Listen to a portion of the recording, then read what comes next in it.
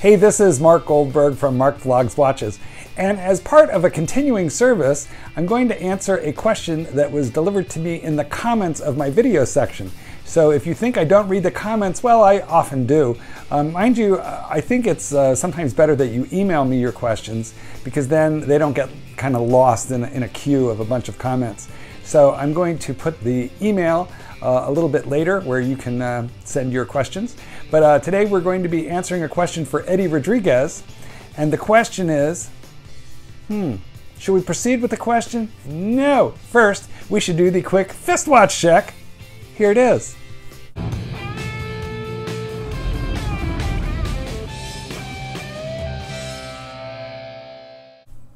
And today, guys, I am wearing the blue Pelagos in blue with the in-house movement. It's got a lot of text, but it gives you something to do in the bathroom if you should forget your iPhone. Okay, now before we move into the question, a quick reminder, if you would like to support and help this channel, and I hope you would, Let Dogs Be Dogs is a book that I co-authored with my buddy here, but I'm the handsome one. And if you're a dog lover, you should get this book. And if you're not a dog lover, give it to one. It's on Amazon and in bookstores, pretty much everywhere. Eddie Rodriguez asks the following question. He says, Marc, I've gotten a call from the authorized dealer, and I have the opportunity to purchase a steel ceramic. Am I crooked? Guys, I think I'm crooked. Hang on, let's fix this. There, I feel a little bit less crooked now. He says, guys, I have the opportunity to buy a steel ceramic Daytona from the AD at MSRP, and he says, should I do it? And his question then goes on to say, specifically because I could resell it, right? He said, I think they're going for around $20,000 on eBay, so should I buy it to resell specifically on eBay?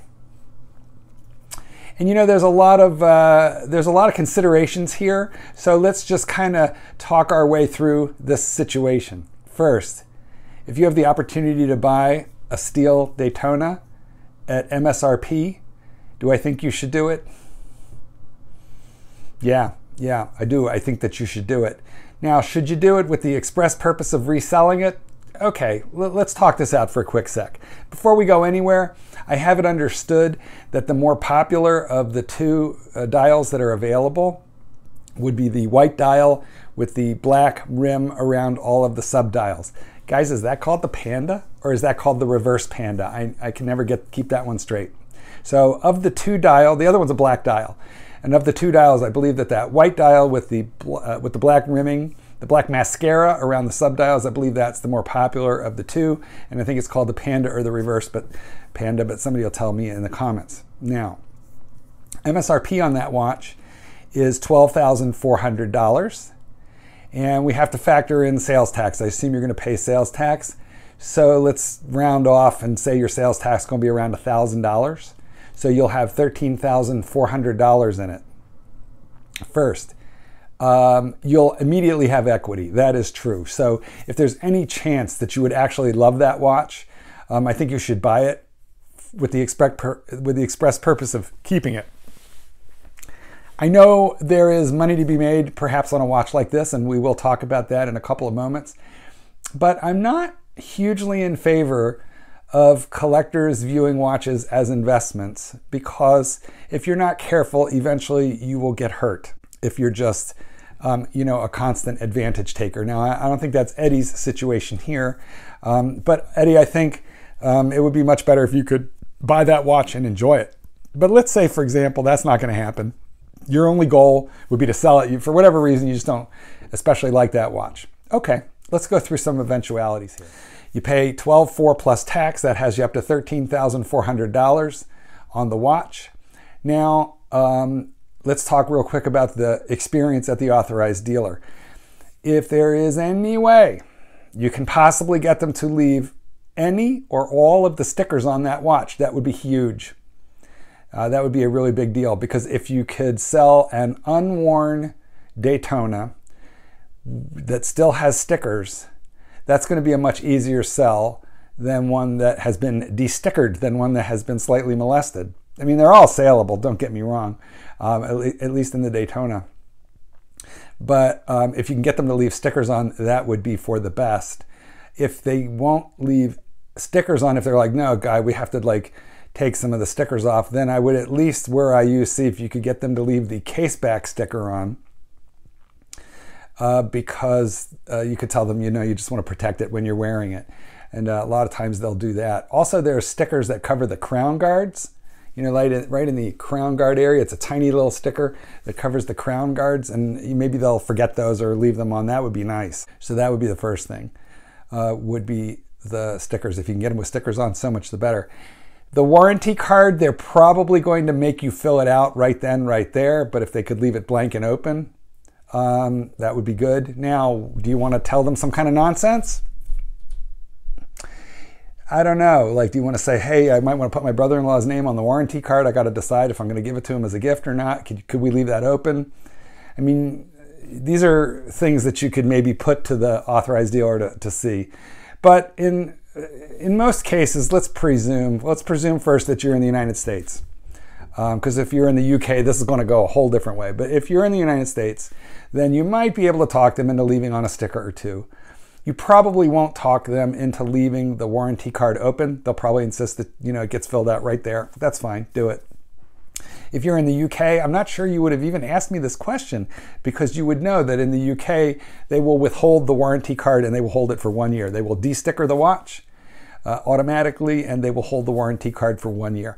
By the way, why do they do that in the UK but not in the USA? I think it's a matter of consumer law.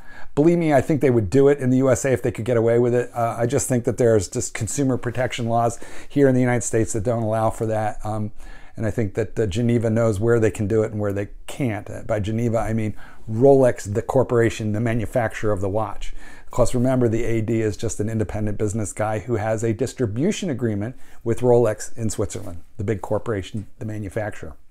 Okay, so again, we're presuming that this is in the USA. So let's say now you've walked out of the store with a watch that is largely de-stickered, but maybe has a sticker or two somewhere left on it. The warranty card is filled out. It's filled out in your name. Okay, now you have a $13,400 watch after you've paid sales tax. What do you do next? Well, yes, you could list it on eBay.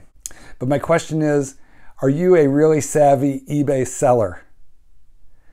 Are you a really savvy eBay seller? And by that I mean, do you have a fair amount of experience selling high-ticket items on eBay?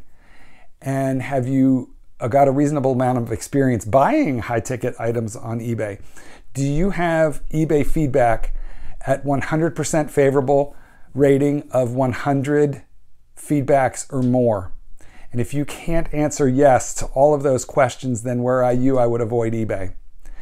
And I'll just briefly walk you through why. Because eBay offers a tremendous number of buyer protections. So the buyer, a savvy buyer, is pretty safe buying on eBay. But a sweet, tender, innocent, virginal seller on eBay is at great risk, because there are many scams. And I'll just run you, through a couple of those scams real quick. Somebody takes your watch that you've sold it to, and then they open a dispute with eBay and PayPal, and they say that you sent the watch, you sent the paperwork, but the watch box was empty. There was actually no watch in there. That could cause you a problem if that happens. Or let's say they decide they're going to return it, and you say, well, hey, I didn't authorize a return, but they claim you didn't describe it quite right. So let's say you're not a real savvy seller, and they're able to use eBay protection to say that the item is not as described, which is easy to do if you're a savvy, fraudulent buyer and you're buying from a sweet, tender, and innocent newbie seller, which is presumably where you would be, Eddie.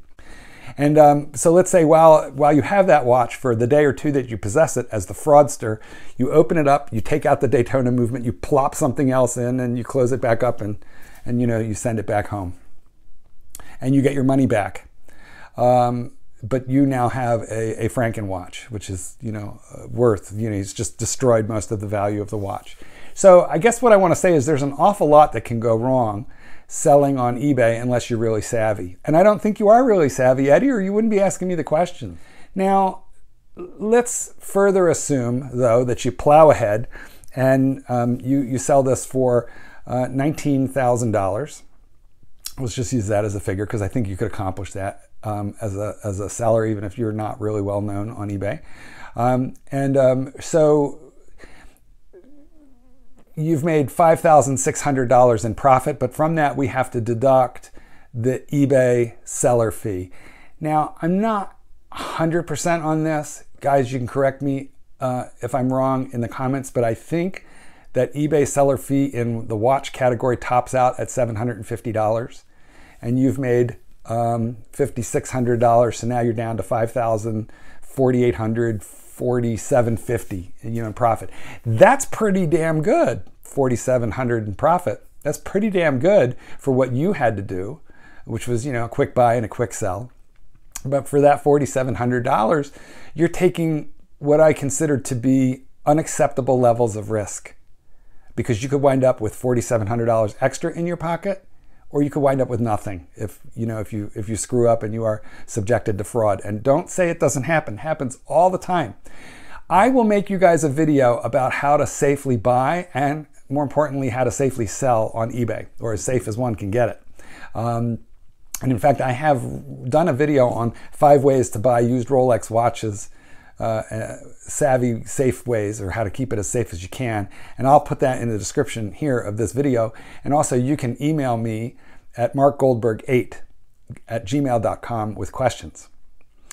But I don't love this whole eBay thing unless you're really savvy, because you're taking a gamble. Would you go to a casino near you and put $4,700 on red, on the roulette wheel, where you have, like a 48.7 chance of winning? It's kind of like 50-50. Well, I think your odds on eBay are a little better, but I still think you would be gambling with a whole lot of money. Actually, I'm so sorry, I really put the odds wrong. Would you put down $13,400, because that's your full investment? Would you put that down against a profit on red, a profit of $4,700? I mean, the stakes are quite high here.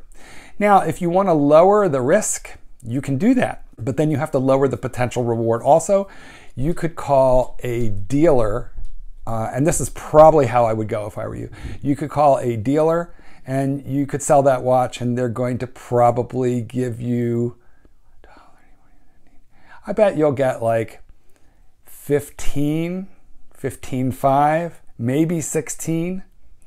If you are a used watch dealer, guys, and you buy stuff like this, what would you pay for a new Daytona like this? Especially the white dial with the little panda subdials.